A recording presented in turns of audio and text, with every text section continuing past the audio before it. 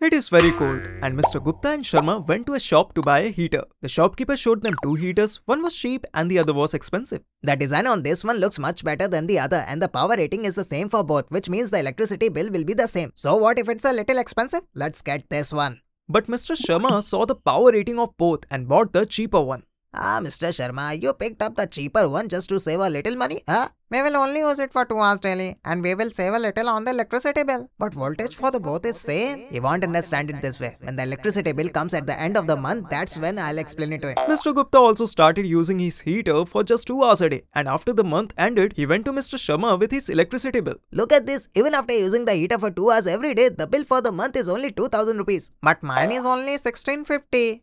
How did this happen? Even though they have the same voltage, how is my electricity bill higher? Mr. Gupta, if you want to save electricity on an equipment, don't see the voltage, see its power rating. But why? Electricity bill depends on total energy consumption, which is power multiplied by time. Power depends on an equipment's voltage as well as its current and resistance. 1 unit of electricity is equal to 1 kilowatt hour. Mr. Gupta's heater is 2000 watts. So in 1 hour, it will consume 2 kilowatts hours of energy, which means 2 units. On the other hand, Mr. Sharma's heater is 1000 watts. So it consumes 1 unit of electricity in 1 hour. That means more the power, the higher the bill. Now a furious Mr. Gupta went back to the shopkeeper. The heater you gave me, it made my electricity bill shoot up. Oh Mr. Gupta, it has this knob right here. You can change the power from 800 watts to 2000 watts.